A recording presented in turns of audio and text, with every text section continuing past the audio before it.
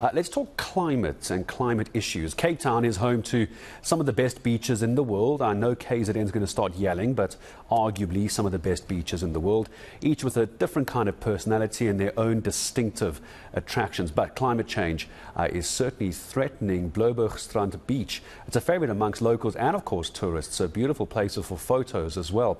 It stands to lose more than 100 meters of its sandy shoreline by the end of the century. Now, I know we're talking, many decades away, but we're going to start feeling the impact now.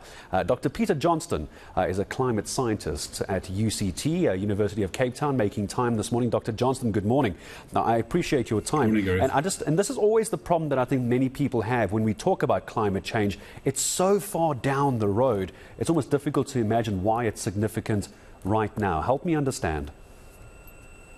Well, the impacts of climate change are being felt worldwide. There are many cases where people will say that they are feeling the impacts of climate change, and that there's certain conditions, whether they're extreme events like droughts or floods or very high temperatures, these are an impact of climate change already.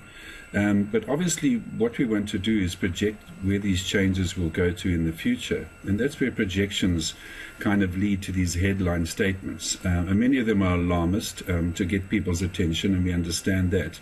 I mean, Bloubergstrand losing its beach, it's a major deal.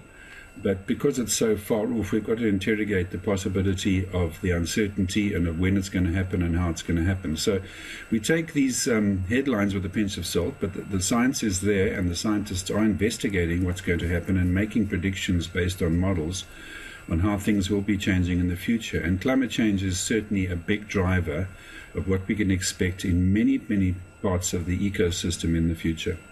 Help me understand sort of the ecosystem that we're talking about here. When we talk about a beach losing 100 meters of its sandy shoreline, I mean, are we talking about 100 meters back towards land from the breakers? Is that what we're talking about, just so I understand?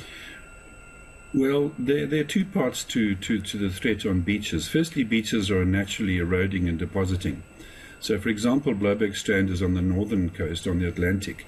And the sand on Blouberg Beach is dynamic. And originally what used to happen in very old days, before human settlement, a massive human settlement in the Western Cape, is the southeaster would blow sand from False Bay, for example, over the Cape Flats and deposit it around Bloubergstrand and all the beaches on the Atlantic coast. And this would be a natural process. So sand would be eroded and then it would be deposited.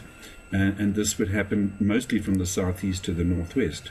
So once the sort of Cape Flats were settled and vegetation was grown there, this natural process was disrupted.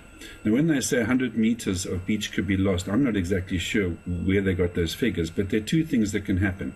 Because of erosion on the beach itself could actually disappear. So the sandy bits that you see when you come out of the sea, those could be blown north or south and disappear and not be replenished. So in that case, some rock could be exposed and the natural sandy beach could be diminished. But sea level rise, where the actual ocean level increases, because of the slope of the shore, let's just say it's 1 in 50, if the sea level rises by 10 centimeters, that's going to extend 500 meters inland. Wow. So this is the dynamic that we're facing. Because of the slope, the small increase in sea level will lead to quite a far inland breach of water. And I suppose this is the problem with it being also very unique as well, isn't it? It's unique to every single kind of beach. I didn't mean to interrupt, Doctor. I just want to ask you this before I say goodbye to you. Is there anything we can do to change this and stop this happening with, by the end of this century, something tangible we can take away from this and try and help? Well, stopping climate change is a massive issue, and there we have to look at our personal response and also the way governments are treating their commitments to reducing emissions. That's the most serious thing. Putting a stop to climate change is almost highly unlikely if we continue using fossil fuels and behave in the way we are doing. When it comes to management of coastal areas, there certainly are things we can do.